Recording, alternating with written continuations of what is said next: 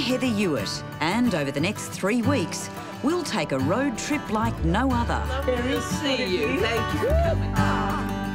So a large chunk of it. Finding out what makes the bush and its politicians tick. Come on, boys, come on.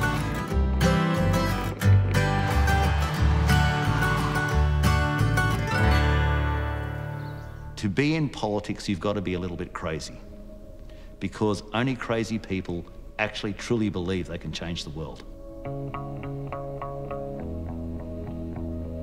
I didn't regard myself as a head kicker. I regarded myself more as trying to pursue vigorously a particular cause. We weren't timid, and if we had to fight, we would fight. Whatever it took. Whatever it took. With me, I don't think there was ever a need to flex muscles. Because you agreed with them most of the time. Well, they agreed with me. We tracked down the turncoats. People would spit upon the National Party, and we deserve to be spat upon. When I turned up 15 years ago, I mean, every second joke was about blacks or poofters. I think I drove myself out. Probably the best thing I ever did. There's no other party in the world like the Nationals.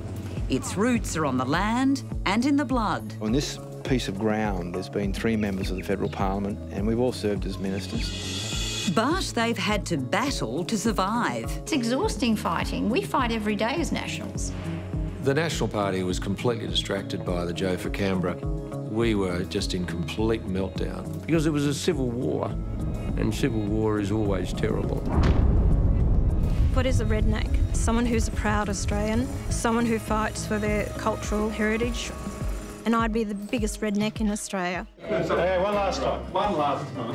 The party has been written off time and time again.